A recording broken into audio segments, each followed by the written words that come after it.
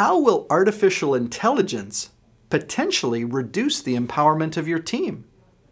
I'm Greg Schinkel, President of Unique Training and Development and Frontline Leadership Systems, and today we need to look at how technology is evolving and what does that mean for how employees get engaged and motivated in their work, or worse, how are they becoming more demotivated and disengaged? Now, the introduction of AI is simply the latest technology to be introduced to the workplace. Frederick Taylor, decades ago, came up with a scientific method of management. And in his theory, he said if engineers could design the work to be just perfect using the principles of industrial engineering, then we would simply plug workers into that to execute those systems. You see some of that going on today with very large, high-volume retailers really measuring all the little steps that employees take and prompting them or even disciplining them for not keeping up with what they should be achieving according to the algorithm. So Frederick Taylor is alive and well, but what happened last time everyone focused on scientific method for managing employees is employees became systematically demotivated. They didn't like to be tracked doing everything that they were responsible for, and they found it insulting that the machine essentially, or that the engineers would tell them what to do all the time. So that then became the human relations movement in leadership development. And we saw people work on empowerment and inclusion and involvement of their teams. And we did see a corresponding rise in employee engagement, employee satisfaction, a reduction in employee turnover. We also saw a positive impact on operating results. But managers are very seduced, if you will, and attracted to this idea of designing the perfect workflow and letting the machines manage the people. So a note of caution in your frontline leadership role, or some of you would be in a management role, is to be careful that artificial intelligence doesn't sort of replace the need for human relations in your relationships with your employees. Now, what does it mean for a supervisor to work alongside artificial intelligence?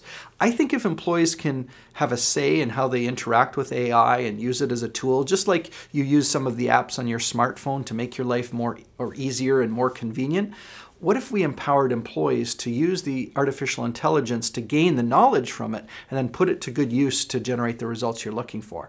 I think there's a way of marrying technology and human relations together, and of course, that's what we're working towards in our Frontline Leadership course. So I have a few tips for how to rehumanize or continue to humanize your workforce. Number one is remember that employees need relationships with others. So we actually need employees to interact with each other. It's part of their well-being. They're spending a lot of hours in the workplace, and they need to have connections with other human beings as part of that workplace experience. Number two is we need them to feel that their work matters.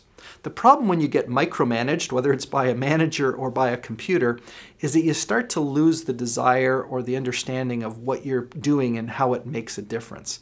So the human side means people need to feel that their work is of value and that they're contributing to the end result, either their impact on the customer or under a downstream department. The third goal or suggestion in humanizing the workplace is involving people in decisions. And as I mentioned earlier, really it shouldn't be about using AI to replace humanization. It's how to marry the two together. So we still need to involve our employees in coming up with the best way of using the science of machine learning with their goals as a person so that they remain engaged in the work. Now, once you've dealt with this issue of artificial intelligence and machine learning, industrialization 4.0 or 5.0, you're going to want to work on some of your other leadership skills. And of course, that's where we come in. We train people how to be exceptional leaders from a humanistic standpoint to drive exceptional results and great employee engagement. So of course, that begins with a conversation. You can reach out to us on our website at uniquedevelopment.com or connect with us on one of the many social media channels that we're active in. No matter what, we look forward to helping your organization achieve its full potential.